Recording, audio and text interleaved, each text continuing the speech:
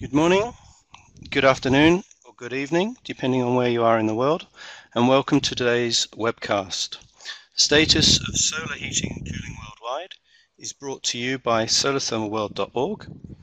This webinar is jointly organised by REN21 Secretariat and the International Agency Solar Heating and Cooling Technology Programme. I am Nigel Cotton, founder of Solarthermalworld.org and Programme Director at the European Copper Institute. I am your moderator for today.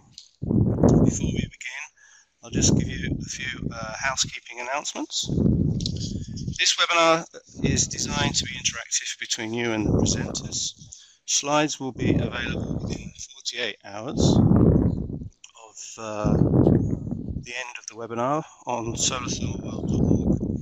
This presentation is being recorded. You can participate in the questions and answer session at the end of the presentation by asking questions at any time during the presentation. Just type your question into the Q&A widget to the left of the slide window and then click. You may adjust the area of any widget, such as the slide area, by dragging the lower right-hand corner of the widget window and dragging the mouse. The slides will advance automatically throughout the event. The webinar will last about 1 hour 30 minutes, 20 minutes for each presentation and approximately 20 minutes of Q&A after the presentations. If you are experiencing problems with the program, please refresh your browser or close your window and relaunch the presentation. Okay, now on to today's presentations. Discussing today's topic will be Rana Abib, the research coordinator at REN21 Secretariat, and she will be highlighting the status of renewable energies based on REN21's Renewables 2016 Global Status Report. Following her will be Werner Weiss. He's director of the Austrian Institute AEE Intect and co-author of the study Solar Heat Worldwide from the IEA Solar Heating and Cooling Programme. Werner will share key data on solar heating and cooling from the study on added capacity, prospering application, jobs and costs. Third speaker will be Barbel Epp, news editor of the solarthermalworld.org and author of the Global Status Report section Solar Heating and Cooling Market and Industry Trends. Will present recent developments in the industry and policy. My name's Nigel Cotton. I'm a founding member of ISTIF, the European Solar Thermal Industry Federation, advisor to the United Nations, and founder of solarthermalworld.org. Okay, now we will move on to the presentations. The first one is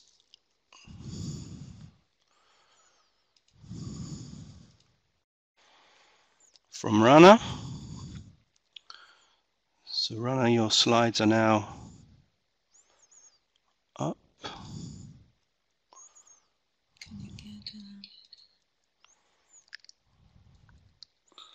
Okay, you may begin, Rana. Okay, thank you very much, Nigel, and thanks for the introduction and the opportunity to do the webinar in collaboration with you. Hello, everybody. I'm very happy to have this opportunity to speak about a topic which is not always so visible, but very important when we are talking about the energy transition. And I'm really excited also to host this webinar together with IEA Intec, the IEA Solar Heating and Cooling Program, and Solrico, as well as Solarthermalworld. So I will present you some key results of the Renewables 2016 Global Status Report, which REN21, which is a renewable energy pulse network for the 21st century, is producing every year. Oops, sorry.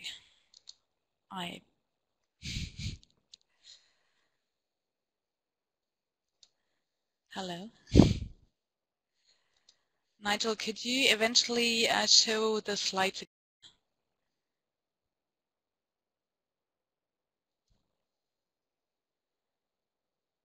Can you hear me? Yeah. Is that visible now? Perfect. Yes, it's visible. Thank you. Sorry for that. So what is Rentin One? We are a global multi-stakeholder network which is dedicated to the rapid uptake of renewable energy worldwide, and we're representing basically, it's a network of different types of organizations. There are NGOs, science and academia, international organizations, national governments, and industry associations. It's basically the coalition of the willing to reach the energy transition building on renewable energy. The objective is really to foster renewable energy deployment, focusing in particular also on the policy and regulatory angle of it. Sorry, I did an error again. Sorry for that, Nigel.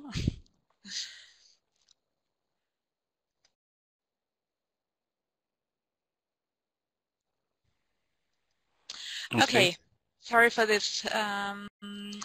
So every year, or I'm mentioning the fact that it's a multi-stakeholder network because this is something which is really fundamental also to our approaches when we're producing the Renewables Global Status Report. It is a report which is produced as a collaborative effort of a network of 700 experts worldwide, of which something like 350 are really actively participating. And this report is basically aiming to illustrate in a very neutral way the status of renewable energy. There is a focus on the global overview, which is looking in particular at the power sector, heating and cooling and transport, market and industry trends, where we're looking into the different renewable energy technologies, distributed renewable energy for energy access. The investment flow, this is in collaboration with UNEP and Bloomberg New Energy Finance. The policy landscape, since 2 years actually, we have a full section of energy efficiency, just because the energy transition is not possible if we do not also look into energy demand. And this is certainly a topic which also needs to be, the awareness needs to be raised that it means more integrated approaches also looking at renewables and energy efficiency. And we have a feature every year which is changing. In this edition, we have a feature specifically on community renewable energy. So the report covers all renewable energy technologies, power, heating and cooling, and transport sector. Data collected throughout the process are available on the Renewables Interactive Map. Here you see the community, and I'm mentioning this because we also see that basically the data for the heating and cooling sector is often more dispersed, so we're really looking or trying to mobilize also players who think that they might have a piece of the puzzle basically to contribute here. Our objective is clearly to strengthen the section on heating and cooling and on transport, just because we see that there is a big focus on power from policymakers, from industry, but we need to address these sectors more, and that's also why we're really happy to have this webinar. So if you have the impression that you could be interested or could contribute, please don't hesitate to contact me. So what is the status in 2016? It has been an extraordinary year for renewable energy, with 147 gigawatt of renewable power capacity added in 2015, which is the largest annual increase ever. So this is really significant. It's also important to mention that the installed capacities in new power, or the new added capacities in the power sector exceed for the second time the installed capacities in fossil fuel-based power generation capacity. So here we clearly see that there is a big trend towards renewable energy power, and this is driven very much by the wind and the PV sector, and obviously also by low costs or decreased costs in these sectors. In renewable heat, in the renewable heat sector, there is also a positive trend with an increased capacity of 38 gigawatt thermal. However, the developments are at a slower pace. Total biofuels production also rose. So when we see that these positive trends occur, it's important to keep in mind that in 2016, basically, the fossil fuel prices were really low, which means that, which even makes renewables shine more, I guess, because they have been so successful. We have some renewable energy indicators, but there are obviously also some champions. When we're looking into the investment in renewable power and fuels, not including large hydro, the front runners are China, the US, Japan, United Kingdom, and India. The picture is very different when we bring this down to a unit of GDP, with Mauritania, Honduras, Uruguay, Morocco, and Jamaica being front runners.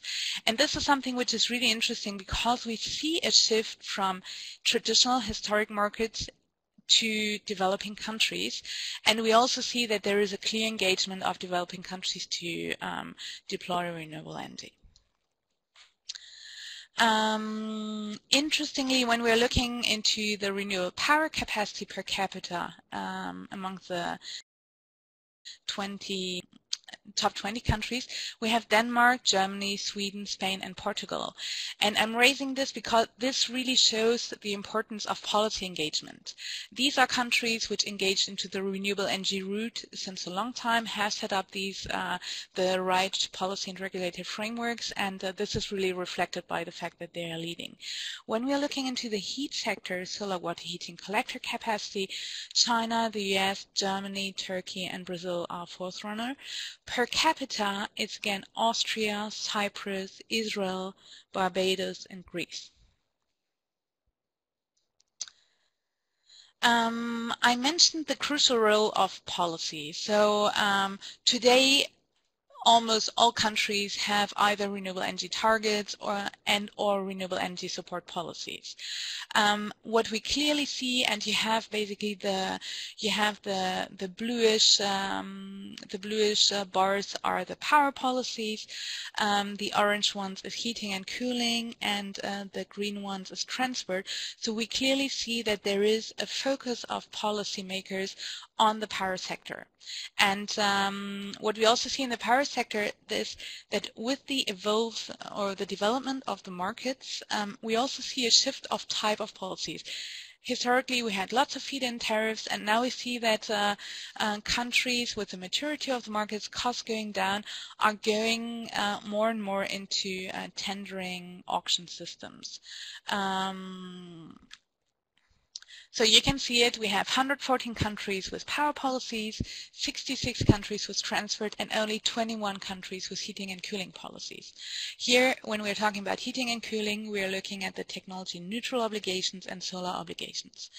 So there is a lot of space for improvement. That's clearly a lesson of 2016. Coming to the power sector, renewables accounted for 28.9% of global power generation capacity and 23.7% of the global electricity demand. They made up 60% of net additions. Sorry, something moved here, to global power capacity, and the total renewable energy power capacity was of 1,849 gigawatt, which is an increase of over 9%, increase of almost 9% compared to 2014. We clearly see that hydropower plays a big role, but the other leaders are wind, biopower, solar PV. When we are looking at the heating and cooling sector, and just the fact that I'm not able to show you, I'd say, a similar slide in the heating and cooling sector as we have in the power sector here, shows already that we have another challenge in the heating and cooling sector. It's much more dispersed information, and it's more challenging to really assess the installed capacities as well as the heat and the production, the energy production in these sectors. However, there is energy use for heat accounts for about half of the total world's final energy consumption, as you probably all know, and the renewable energy share represents around 8%. When you see basically the slide here, I mentioned the 20 countries or 21 countries with heating and cooling policies. We really see that many countries could and should engage in setting up these frameworks. In the transport sector, the situation is a little more positive when we look at the policy sector, policy frameworks. However, renewable energy accounted for an estimated 4% of global energy demand for road transport in 2013, which is up from 2% in 2007, but again, space for improvement too. What we clearly also see is the development, the very dynamic developments in the power sector have an influence on developments in the heating and cooling and the transport sector. We see that there is cost pressure on heating and cooling technologies, that there is, to a certain extent, an electrification trend which is taking place. It is certainly important that the solar thermal sector, for instance, also really underlined the importance for also having thermal solutions in these sectors, because it's really key to reach 100% renewable energy. I will very quickly, without going too much into detail, go through some developments in the different technologies. I will not cover all of these. Please visit our website, the Global Stats Report website, to see more. So solar PV is clearly a leader in the renewable energy technologies in 2015, with capacity added of 50 gigawatt, reaching a 220 gigawatt of installed capacities. What is really important, and you see it at the curve basically, it's very dynamic, and the annual PV market in 2015 was nearly 10 times the world cumulative solar PV capacity of a decade earlier. So this is really very significant. In the wind power sector, 63 gigawatts of capacity has been added, reaching 433 gigawatts.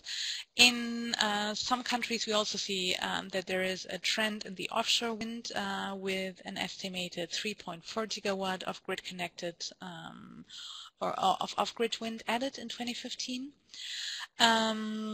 What is interesting here is, I mean, there is always this discussion of integration of variable renewables into the grids, and there are just countries like Denmark and Germany, Portugal, Uruguay, reaching really high shares of wind power in their grid, up to 70%.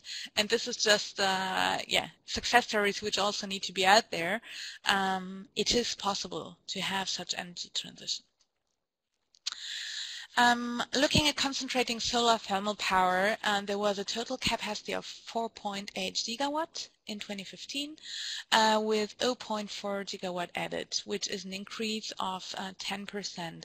What we see here, however, and this is to a certain extent also linked to the developments in PV and wind, is that the rate, the increase, is going down somewhat compared to a couple of years earlier.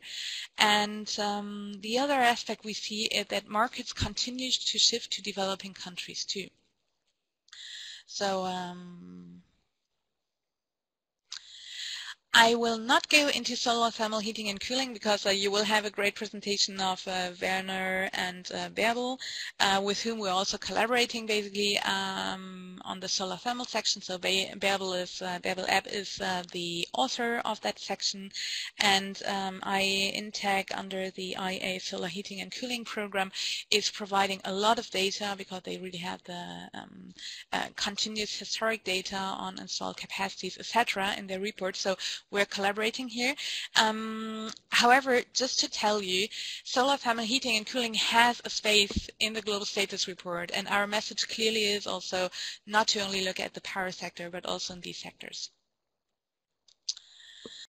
All these developments obviously also are reflected in the development of global investment in renewable energy, which was of $286 billion in 2015, which is a new record high. It's an increase of 5% compared to 2014, and when we include hydropower, then large hydropower, it even reaches $328.9 billion. What is interesting, and you'll have it when you look at the yellow bar, this is developed countries.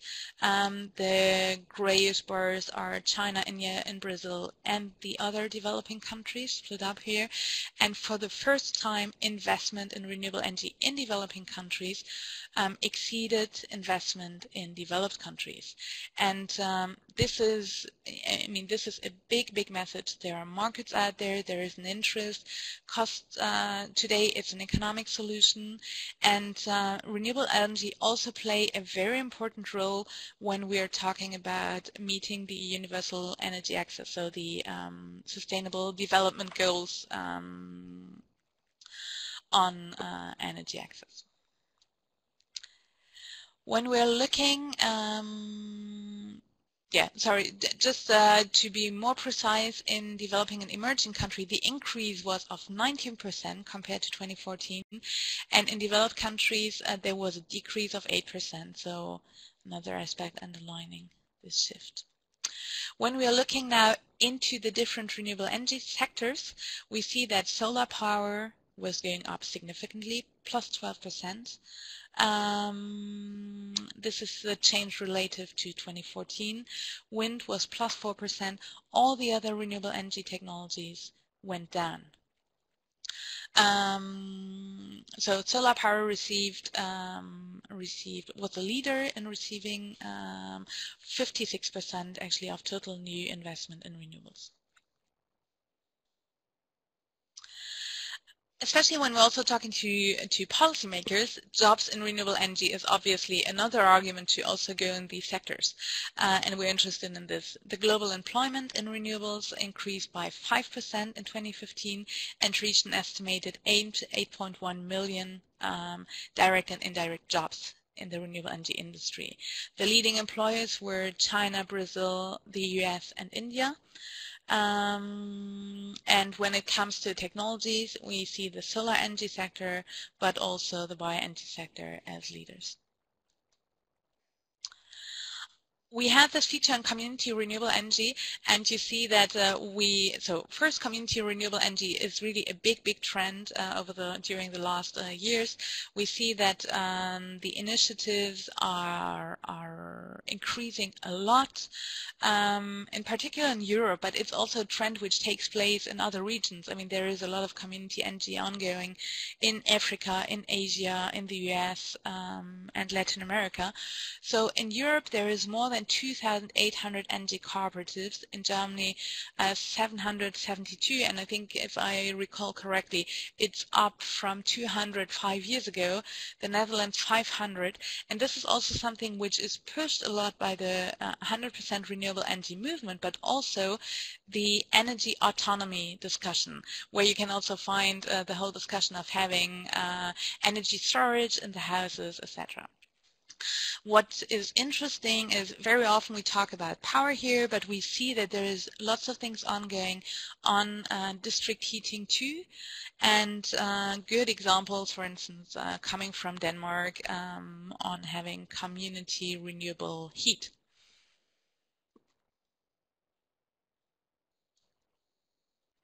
So very quickly mentioning, I said that we have a section on energy efficiency. We see here, when we're looking at the policy map, that there is an increased emphasis on activities to improve energy efficiency in all sectors, and there is also policy support. There are 146 countries with policies and 128 countries with targets. So I invite you to go to the section to read more about it. Clearly, energy efficiency needs to be built into a more integrated approach. So all these developments led to a share of renewable energy in the global final energy consumption of 19.2%. This is 2014 data, and what we also see is that the share of modern renewable increased to 10.3%. So this is really relevant for the use of traditional biomass in developing countries mainly. So I'm coming to my closing slides. So what are the conclusions? Renewable energy, the largest global capacity additions come from renewables to date. This is really a great message. It's a great message, but there is more is possible, I'd say. For the second year in the row, and this is obviously very important, global carbon emissions associated with energy consumption remained stable while the global economy grew. So we really have a decoupling of growth and carbon emissions, which is linked to renewable energy and energy efficiency deployment. A big message is the majority of the fossil fuel reserve need to be kept in the ground in order to reach the 2-degree Celsius climate target.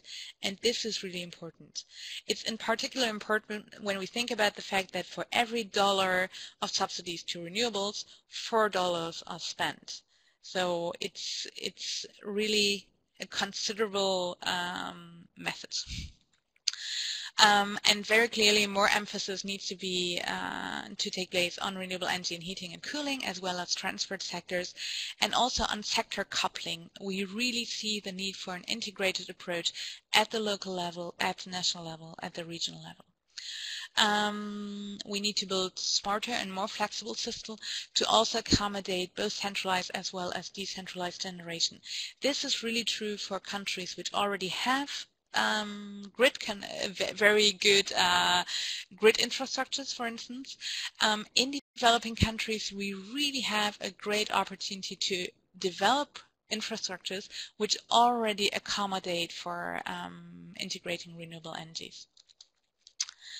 And so here is, we have some other activities. You can go on our website, and if you would like to be involved in the Global Status Report 2017, just click on that link and be in touch with us. Thank you very much. Thank you, Rana. So I notice we have a couple of questions that we can probably just take now. One is from Jonathan Kay saying, why is in your opinion, are governments focusing on electrical power so heavily when 70–80% of all energy needs are HVAC, which can be replaced by thermal ? So I don't know if you have a comment on. To be honest, I think there are different reasons for it. One is certainly that the power, or lots of the power sectors, I guess, renewable power sectors, are more centralized and more streamlined technologies too. When we're looking in the heating and cooling sector, when we're talking about bioenergy, solar thermal, etc., it's very often more decentralized solutions which take place at the local level more, where you also have local players in the markets, and there is a bigger need, I guess, to coordinate, consolidate data, for instance. So we have bigger challenges in these sectors to have good consolidated data and information.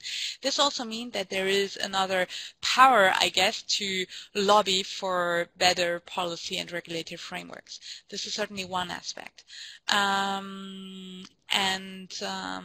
This also calls for, I guess, intersectoral collaboration, interministerial collaboration. So let's take the example when you're looking at the local level building. It just means that you have different sectors who need to work together, develop the same languages. It's cross-sectoral approaches which are needed, and this is often more complicated. And so I think that this is really contributing a lot to the fact that there is a focus on the power sector.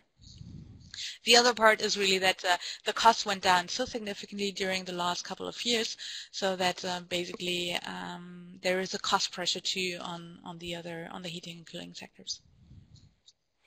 Okay, so for purposes of time, we need to swap to the next speaker, which is Werner Weiss. I'll just put his slides through.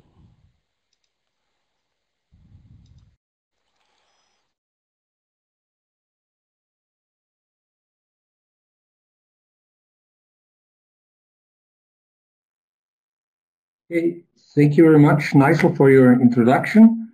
I'm going to present a study. The intake is out annually for the IEA Solar Heating and Cooling program, and the co-authors of this study are Franz Mautner and Monika Spörk-Dürr. So basically, what I present are the results of the 2016 edition. Of course, the full study can be downloaded from the IEA Solar Heating and Cooling website. There you get significantly more information and data than I can present now. Starting with an overview and comparison with other renewable energy technologies, it brings me back a little bit to the first question we had. Why is the policy mainly focusing on the power sector?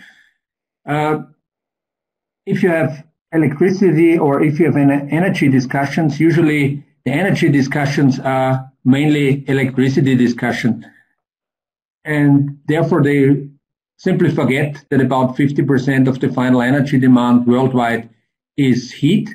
And it's also represented here. If you look on the total installed capacity by end of 2015, then we have 435 gigawatt installed capacity on solar thermal. Photovoltaic represents 227 gigawatt installed capacity, and solar thermal power, concentrating solar power, it's 5 gigawatt installed capacity. On the awareness, it's completely vice versa. So people are just focusing on photovoltaic and believing it's much more installed than solar thermal. Just comparing the figures which were given by Rana before, she mentioned, if I recall it right, 50 gigawatt new installed capacity in 2015, and solar thermal in 2014, it was 46 gigawatt new installed capacity. So it's in the same range, but it's usually underestimated and simply not seen. Focusing on the total installed capacity in operation, so that's the accumulated installed capacity worldwide by the end of 2014, it's what you see on the screen. You can see that the really dominating market is China, representing 70% of the total world market. About 11.6% is in Europe, and the rest of the world is less than 18%. Something like 4.4% in North America, 2.6% in Asia without China, 2.4% in Latin America, and so forth. So really dominated by China. And if we look a little bit back in history, just to 2012, the changes, then you can see in 2012 it was 67% in China and it was nearly 16% in Europe. So that means China is really taking more and more of the share of solar thermal installed capacity.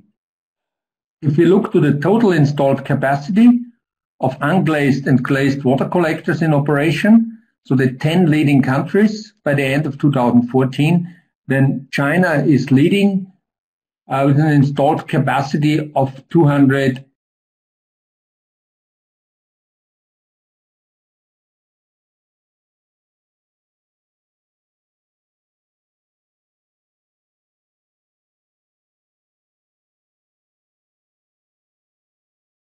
$89 collectors and the different markets you would have in these different countries.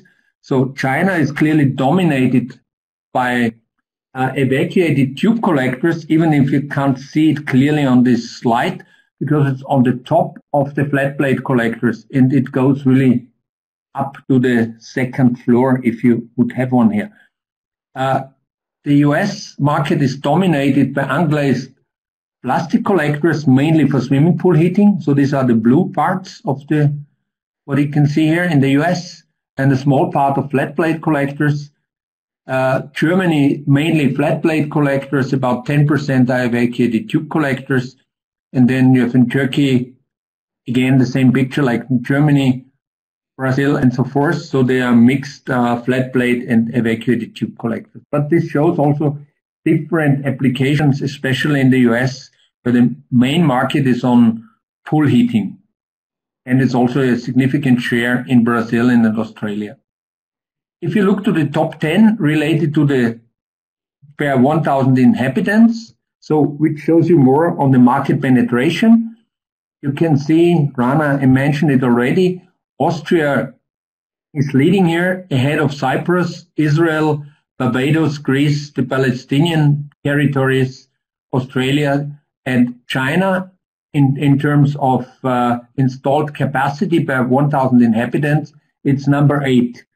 So in absolute terms, it's leading. In terms of installed capacity per inhabitant, it's number 8 worldwide.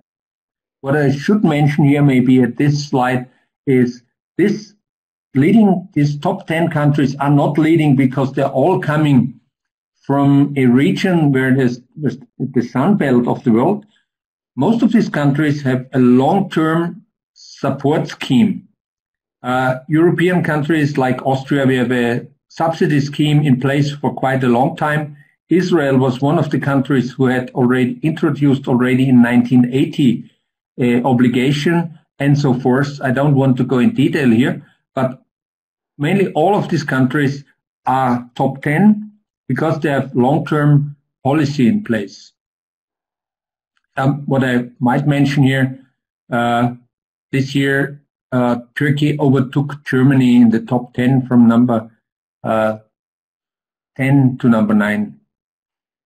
Distribution of the total installed capacity by collector type. So as China is leading on the worldwide scale, evacuated tube collectors are more than 70% on the worldwide scale and just 22% are flat plate collectors. If you focus on Europe, you have the opposite picture.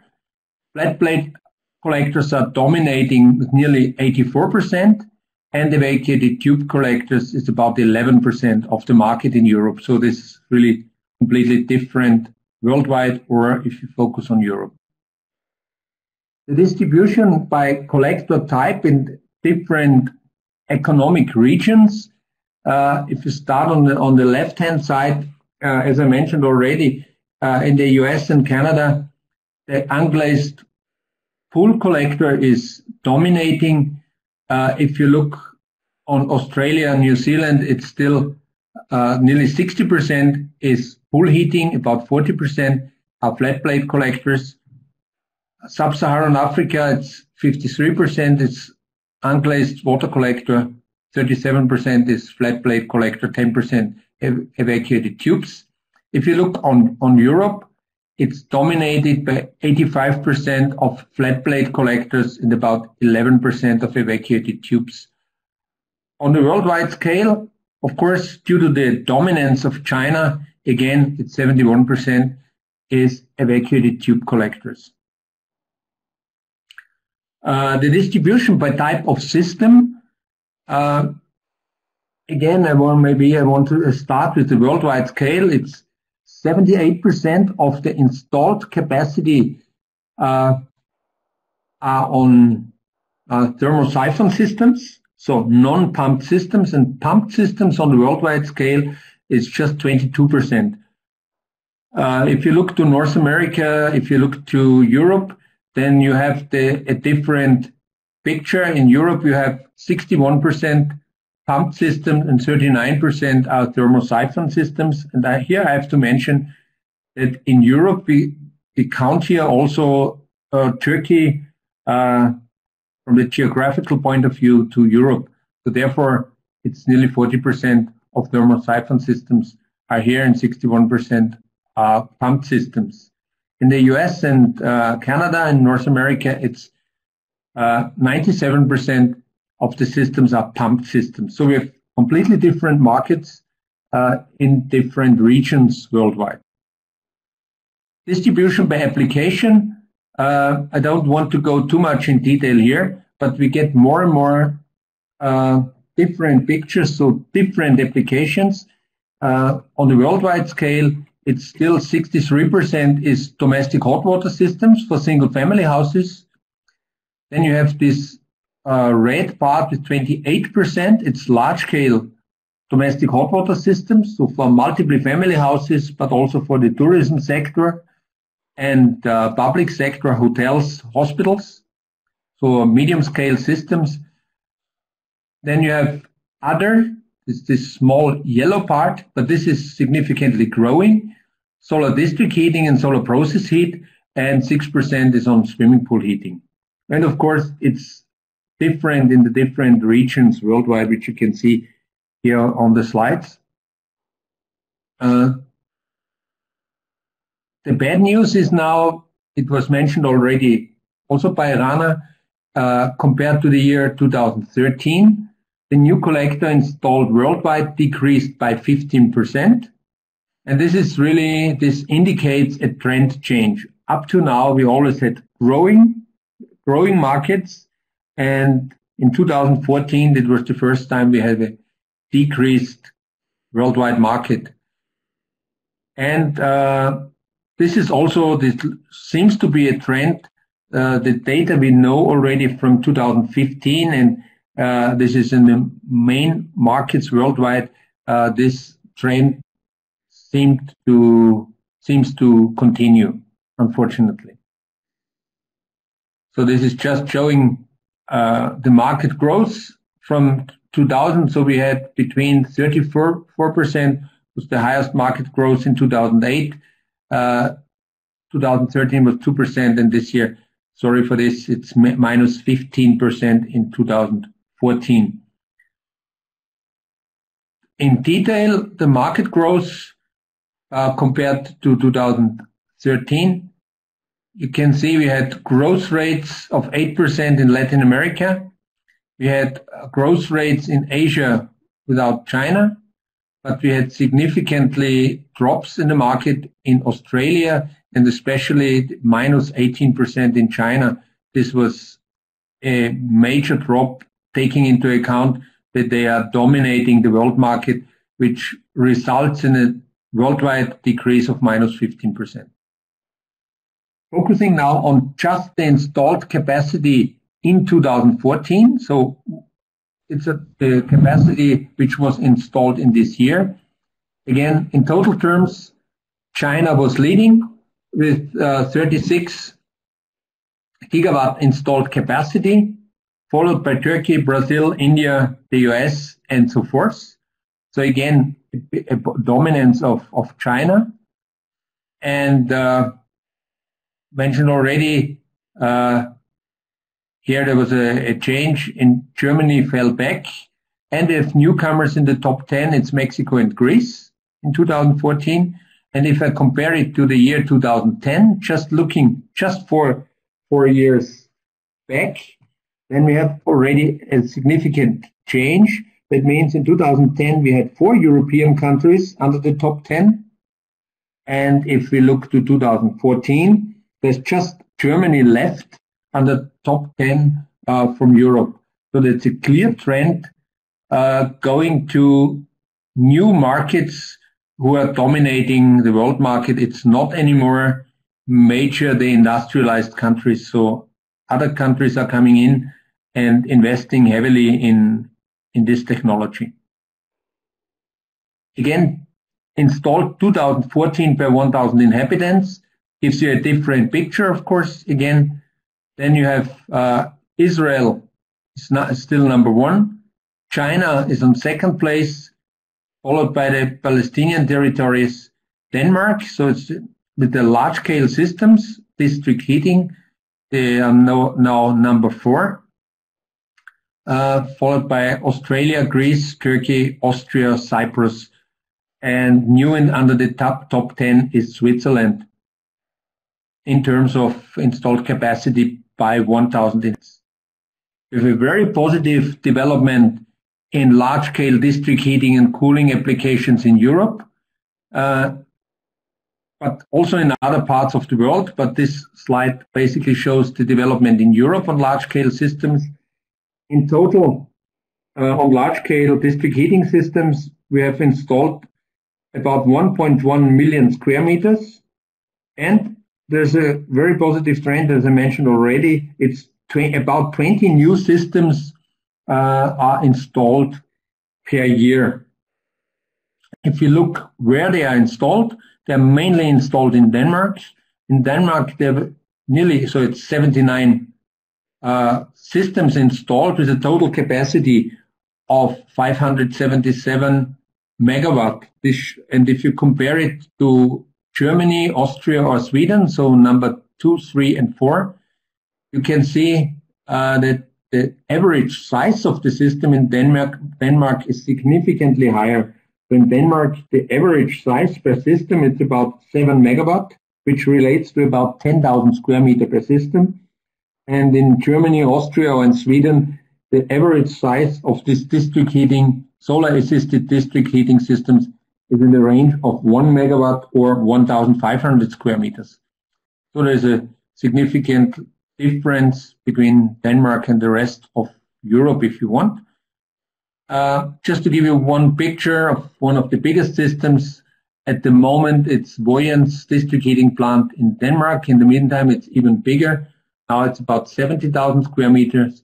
And in the middle of the picture, on the left-hand side, you see the huge seasonal storage, this 203,000 cubic meter of seasonal heat storage. There's a big discussion in Austria at the moment to install in the next 3 years a very big system with about 450,000 square meters and a 1.8 million cubic meter pit heat storage.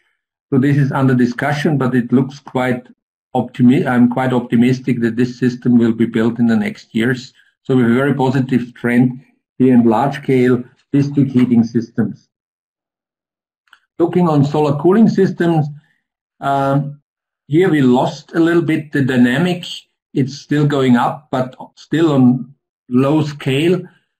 The total installed number of systems is in the range of 1,200 worldwide, and about 900 of these systems are installed in Europe. The global process heat application, so it's also a growing market, large-scale markets. The total installed capacity we have documented, I have to mention, so these are the results of the IEA Solar Heating and Cooling Task 49.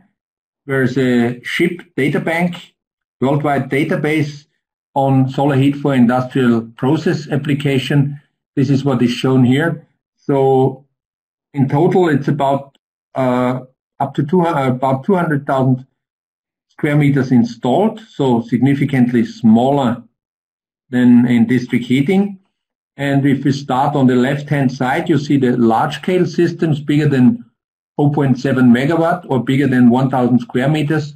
Then we have 21 systems installed with in total 75 megawatt or about 110,000 square meters. Then you have systems in the range between 500 and 1,000 square meters. We have 35 systems installed with a total capacity of 16 megawatt, and small-scale industrial process heat applications between 100 and 500 square meters. It's the biggest number with 86 systems representing 14 megawatt, and again in the range of 20,000 square meters. Most of these systems are installed in the food and beverage industry. So a lot was done, for instance, in the beer brewing, in the brewing industry, but also in the galvanic industry. And the picture you see here is the biggest system at the moment in industrial process heat. It's a copper mine in Chile with a total installed capacity of 39,000 square meters, representing 26 megawatt in the Atacama Desert. And the heat is used here for process heat, so for the copper winning process of the copper mine. Very quickly, the number of jobs. So in total worldwide, we have something like 730,000 jobs worldwide in solar thermal.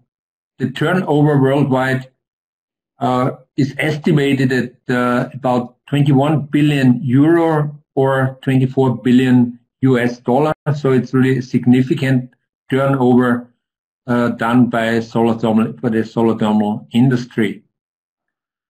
Finally, what we published first time in our study are solar thermal system cost and levelized cost of heat or solar generated heat, because this was always a big discussion.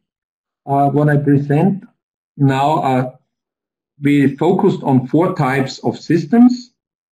On the one hand, of the levelized cost of thermosiphon systems, pumped systems for small-scale systems, so for domestic hot water systems for single-family houses, then pumped systems for multiple family houses, so for large systems, and finally combi systems for hot water and space heating.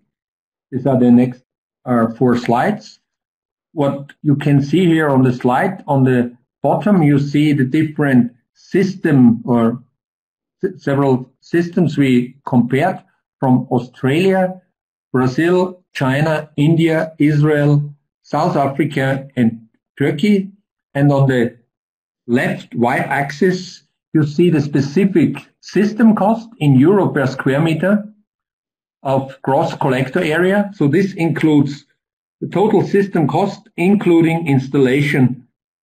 This is shown here on the left y-axis, and on the right y-axis you see the levelized cost of heat in euro cent per kilowatt hour.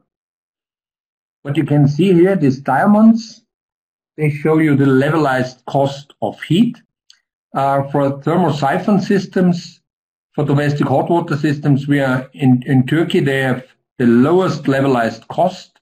So for a 4 square meter system with a 170 liter storage tank, and even if with a service lifetime of 10 years, they reach levelized cost of heat in the range of 3 euro cent per kilowatt hour. If you go to South Africa, a similar system, so the levelized cost of heat are significantly higher in the range of more than 8 euro cent per kilowatt hour. This is, of course, due to the fact that the system cost is significantly higher in South Africa compared to Turkey. If you go to Australia, they have significantly higher system cost, but higher system lifetimes for thermosiphon systems. So what we took into consideration here is also the knowledge we have of the average system lifetime. And this is, of course, plays a significant role in the end of levelized cost of heat. Jumping now to the specific investment cost and levelized cost of solar heat for small pumped systems. So these systems are in the range of 4 to 6 square meter collector area in combination with a 200 to 300 liter storage tank. And again, we compared here a range of different systems per country, and the cost of levelized, the specific cost euro per square meter, and the range between 250 euro per square meter, and can go up, like in China here, to 600. And in the worst case, we are in France, we are in the range of nearly 1,400 euro per square meter. Concerning levelized cost of heat, you can see this system in China, we have something like 8 euro cent per kilowatt hour. And we can reach the same with the Australian system. It's also in the range of 8 euro cent per kilowatt hour. And the most expensive systems in France, with the average specific cost of the system of 1,400 euro per square meter, ends up, of course, at nearly 20 euro cent per kilowatt hour. But nevertheless, even the French system, it's still in the range of electricity cost. If you would prepare hot water with electricity, it's in the same range like the electricity. All other countries are significantly below and can compete with gas and, of course, with electricity in all cases. For large pump systems, with more or less the same situation, depending on the climatic conditions, of course, the cost of the system, the lifetime of the system, we are in the range between 3 euro cent per kilowatt hour, and in France, we're in the range of 14 euro cent per kilowatt hour. So this shows you, again, it brings me back to the question of before, why is the policy focusing mainly on electricity? Because it's significantly simpler to work with levelized cost of electricity, because this is usually the same range worldwide.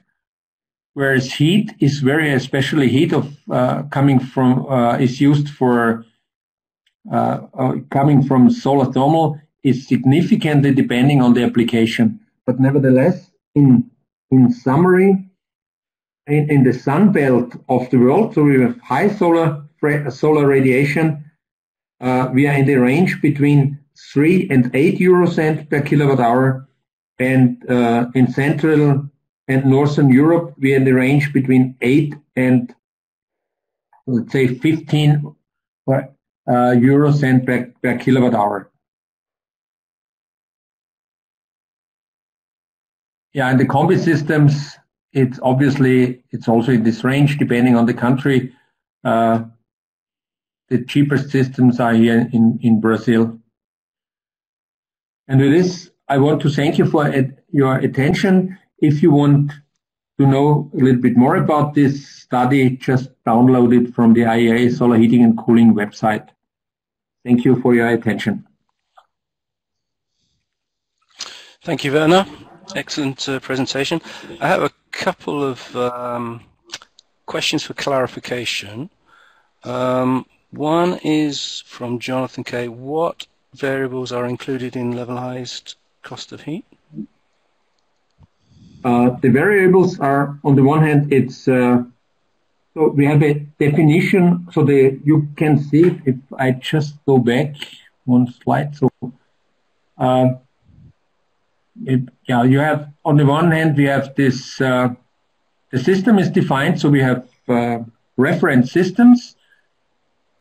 We have the service lifetime is a variable. It's the climatic condition, and it's the cost.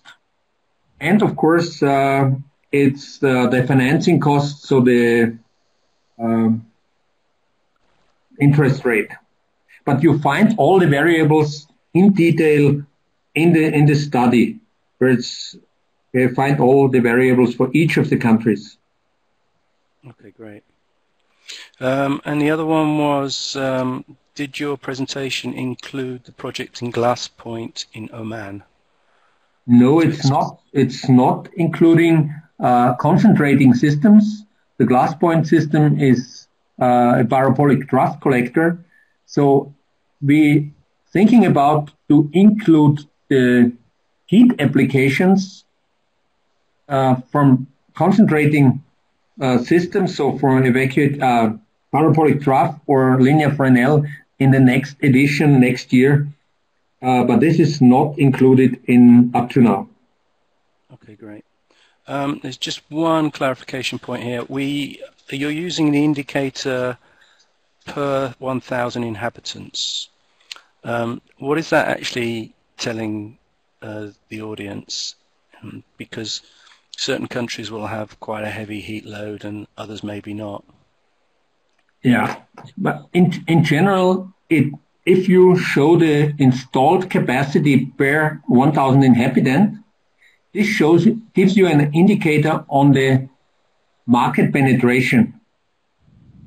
So what is installed per capita? This is the main reason why we show it, because otherwise, and maybe it's also the background, I'm coming from Austria.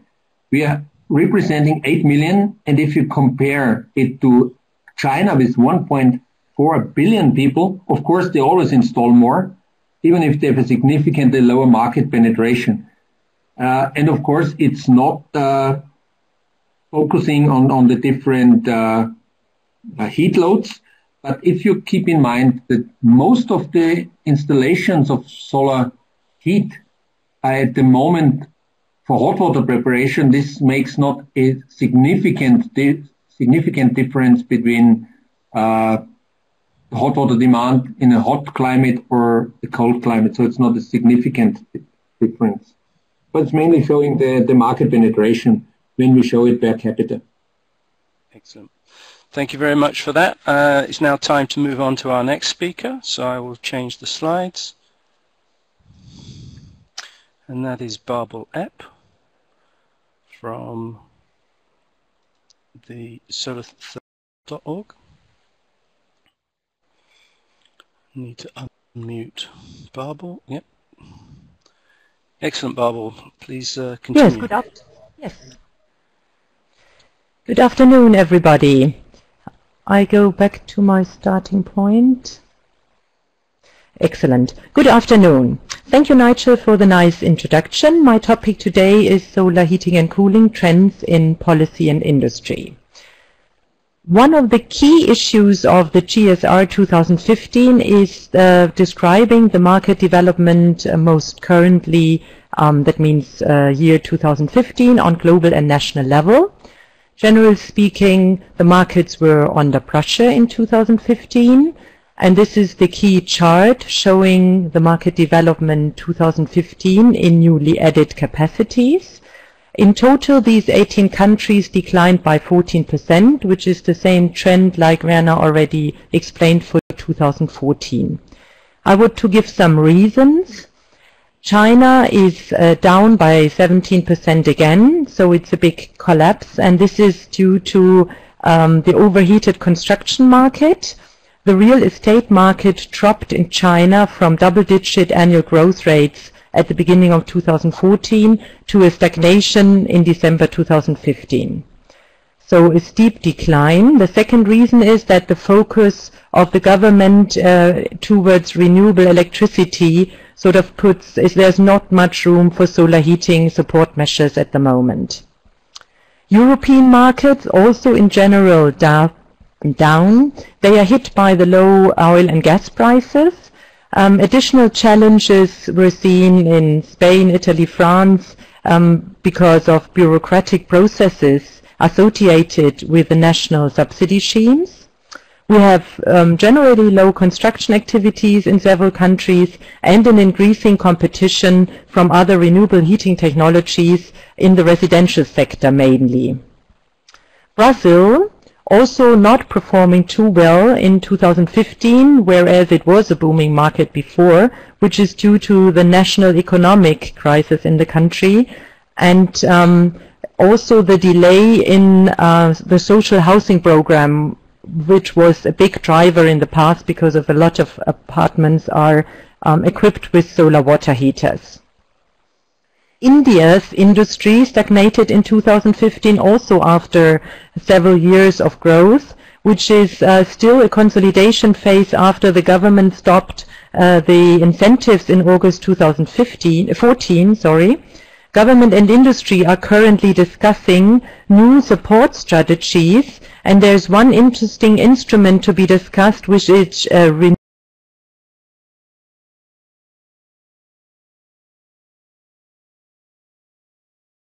renewable heat obligation, because they have a very renewable purchase obligation in the electricity sector. So there is a draft of a law at the ministry and is discussed currently. Despite these overall negative trends in some countries, there were extremely well-performing countries. We heard of Denmark, 55% up again in 2015 due to the high demand of large-scale solar district heating. Israel climbed up again 9%, which was actually caused by a strong hailstorm in 2015. Israel is a strong replacement market, and the hailstorm ruined so many glasses that there was a large replacement extra load in 2015. Turkey also up by 10%. The industry profits by its strong supply chain, 800 sales points and around 3,000 specialized installers do a good job in promoting solar. Well, we heard from Rana that adoption of solar heating and cooling policies is much slower than in electricity field. You have seen this chart. 21 countries worldwide have solar obligations in place. None was followed up in none was added in 2015. So this is bad news. This table shows you roughly the number of countries which have policy in place for solar heating and cooling, middle column, and renewable electricity, the right column, and you see the big difference that countries, much fewer numbers of countries have policies in place. And this is in all categories, whether it's support policy as well as targets. And these new ENDC targets which was all submitted during Paris time. We could only identify 3 countries which have explicit solar heating and cooling targets in these submitted papers. I would like to mention that these 45 countries are, with all their precise solar heating and cooling targets, are mentioned in a big table in the solar status report on page 181. Also, Rana already talked about the big role of municipalities, which is also profiting solar heating and cooling. She was mentioning the 100% campaign, which is followed by more and more countries, cities worldwide. I would like to mention Amsterdam, which had a far-reaching new objective in 2015. They committed themselves to decarbonize its district heating system and set an immediate goal for increasing connections to a total of 230,000 homes within the city by 2040. Graz was already mentioned by Werner, a huge system of 350 megawatt solar district heating, where the local utility wants to sign a contract with an energy service company soon. One very important trend we mentioned in the global status report this year is the transition from single-family houses to commercial sector. This is evidence from the market figures that Werner Weiss gathers every year. You see here the column on the left shows you the share of applications worldwide within the total installed water capacity, and on the right-hand side within the newly installed added capacity 2014. And you see that the residential sector, which was dominating so far with 64%, is reducing a lot if it comes to added power, and we have a very big shift towards multifamily houses, tourism and public sector. Some examples. China is probably the strongest country moving into this direction. If you believe the statistics we receive from Sun Vision, they have already 61% of the newly added collector area in 2015 in this commercial segment, multifamily houses, tourism and public. This corresponds with 26 million square meters. Poland is also a country where this shift is fairly evident. They have strong drivers in large projects in public buildings, hospitals, financed by international funds, and their residential sector is declining a lot because the national subsidy scheme is favoring a lot solar PV at the moment. Linked to this trend towards commercial is this trend which says turnkey system suppliers develop new business models. Why is that? Commercial clients obviously are challenging. They do not want to invest money in activities that are not their core business, and they are not very keen in taking over high financial risk or even operating and maintenance responsibility. So what happened? Solar heating and cooling companies more and more become or offering energy performance contracting. So they become energy providers, and they mean they finance, install, operate and maintain solar heating and cooling systems. We have researched a lot in this domain on solarthermalworld.org, and this table results of many stories that we did. These are all companies which offer solar contracts already, solar heat contracts already. You see they are not really covering only Europe, but they are worldwide. You have them in Chile, in Austria, USA, India, Spain, France, so it's fairly mixed, and it's a growing number of companies actually. The links in this chart are linked to publications on Solarthermalworld. We have also a number of startups which we're not really able to quantify yet in terms of installations, but which all announced to also get into this direction of ESCO. They are again in very different countries. We have even companies in Armenia and again United States. I think we have sort of a trend towards closing this gap in offering professional, turnkey, financed systems to the industry, to commercial clients. But what is the big gap now is the financing. That means, having funds bankers, investment funds which are specialized about this technology, which are open to finance it, to guarantee solar yields, and to facilitate this new emerging industry. This is really a big gap we are seeing there, and it needs big efforts to close that. There is a new era of investment in solar process heat.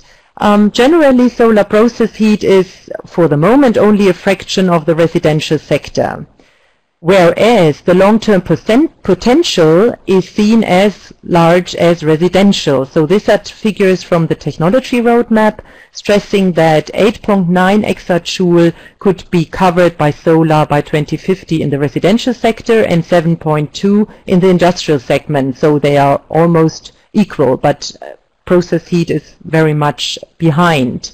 So we have this 180 process heat identified projects within the database ship-plans.info. And the reasons are manifold. You have cheap oil and gas prices, you have still high system costs, often absence of guidelines, lack of business models, and lack of knowledge among potential customers.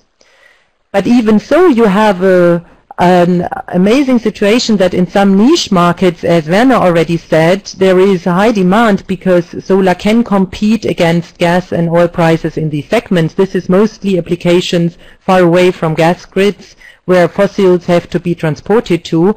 And somebody already asked for this Glass Point project. It's this one. It's a gigawatt investment, which is a pure commercial project without subsidy by the Petroleum Development Oman.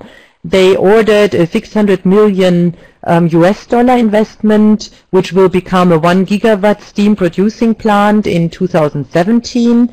And the technology is seen here. It's parabolic collectors, parabolic draft collectors, light ones from aluminium, and they are put in glass houses to defend them against sand and storms.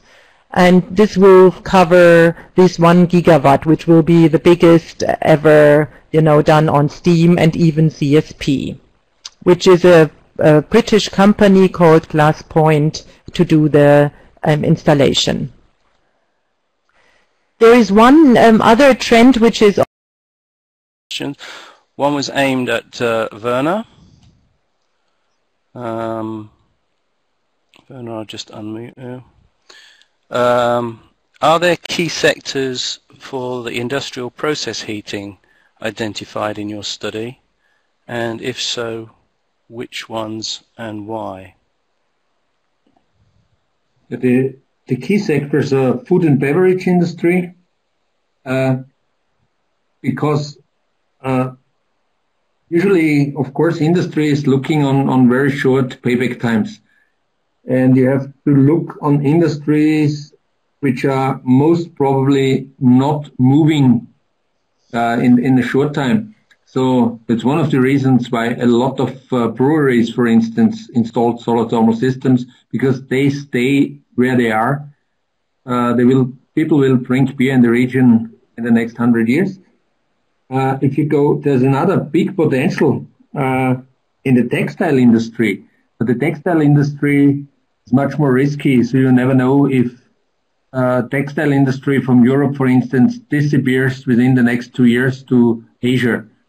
So the main focus where we see the biggest potential is in the food and beverage industry, but also, as you could see, in the mining sector, where they need a lot of low temperature heat, like in the copper mining industry, where the temperature range they need is in the range between 50 and 60 degrees centigrade, which is excellent, of course, for solar thermal applications.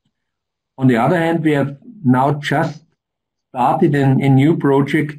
It's a cooperation between Germany and Austria with the car manufacturing industry. There's also a big potential seen, also in the galvanic industry. So everywhere where you have low temperature heat demand, so that means up to 100 degrees, but if you go to concentrating systems, up to 250 degrees. Okay, thank you for that. We had a quick question from Nicholas on Tirana. The 12% increase. China. Okay, we've come to the end of our allotted time, and we've experienced some technical difficulties for which I apologize profusely. And so I will take the opportunity to close the webinar. Thank you for attending today's webinar seminar. We will, within 48 hours, have this presentation available on our website, solarthermalworld.org. And on behalf of the guest speakers, Rana, Barbel, Werner, and myself, I would like to thank you for attending. I am Nigel Cotton. I hope this has been helpful. Thank you for your time, and have a great day. Thank you very much.